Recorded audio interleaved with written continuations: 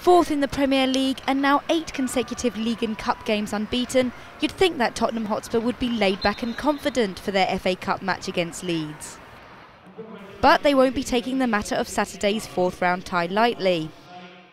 As assistant head coach Steffen Freund reveals, Spurs are looking to go all the way to the title this time out.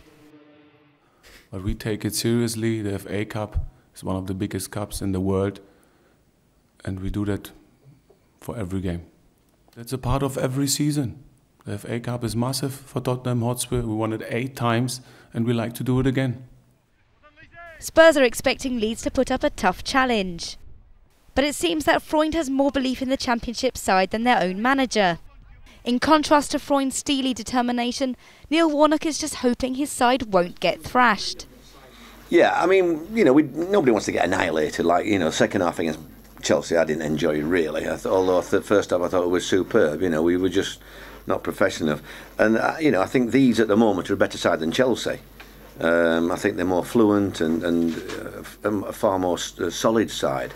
So we're going to have to be on our, we've got to give them a game. We don't want to just sit back and get beat anyhow. I want us to have a go at them as well. That's the FA Cup, and I think that's what we've got to do. So it would seem that even the coaches would almost agree that it's a foregone conclusion.